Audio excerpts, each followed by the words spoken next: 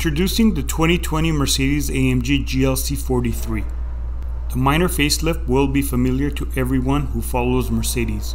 A revised front fascia with the Panamericana grille and fresh headlights grace the GLC43's nose, with new taillights and a redesigned lower fascia at the rear being the exterior highlights. Oval quad exhaust outlets on the GLC43 serve to visually separate it from the GLC43. Inside you'll find similarly subtle changes fitted to the existing GLC greenhouse, with updated trim options and a new steering wheel being the obvious differences. The 3.0-liter twin-turbo V6, 9-speed automatic transmission, and 4MATIC all-wheel drive system are essentially carryover, though the boosted mill is tuned to produce 385 horsepower.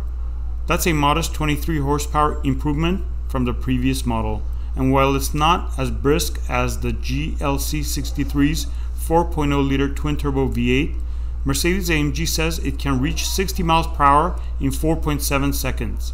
Combine that with a rear-biased all-wheel drive system and the GLC43 is still a lively people mover.